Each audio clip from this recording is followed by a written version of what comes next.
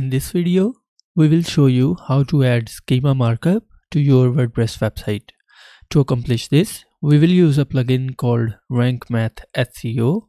So make sure to keep watching this entire video till the end to never miss a thing. So without further ado, let's get started now. So the first thing that you have to do is to go to the plugins section right here, and then from here click on add new button, and then in here search for Rank Math.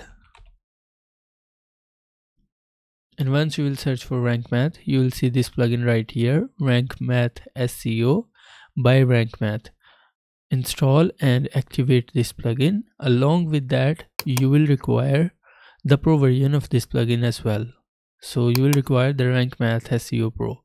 So once you will have the Rank Math SEO and Rank Math SEO Pro installed on your website, what you have to do is to head over to Rank Math and then click on Dashboard. So once you will click on Dashboard right here, from here you will have to enable this schema structured data. Make sure this is checkmarked right here, and then after that you can go to whatever post or the page where you want to insert the schema markup. So in my case, I'll show you that how to add the schema markup for your blog post. So I'll head to the post section right here, and right here you can see that I have added a demo post, that is a lorem ipsum post. So in order to add the schema markup, click on the edit button right here. And once you will click on this edit button, once it will get loaded, right here you will see these two options. Click on one of these options right here, and you will have this Rank Math page just like this.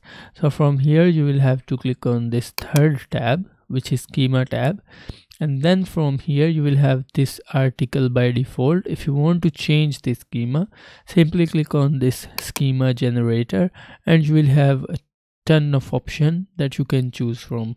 Because this one is a blog post and we can use an article schema for this, so I'll just keep the article. But if it is a book, use the book schema, or if it is a course, dataset, event, FAQ, fact check, how to, job posting, and so on and so forth, you can choose the relevant schema depending upon the type of post that you are targeting.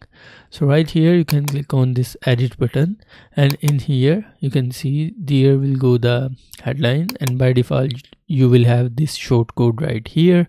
So keep the short code, keep this description code, keep this keyword code, and if you want you can enable the speakables just in case if you want. Then for this article type you have this option, whether it's a news article, a blog post, or a simple article.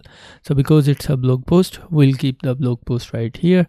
Then after that simply click save for this post. That is it, and then you can hit update, and by doing that this schema will automatically be added into this blog post.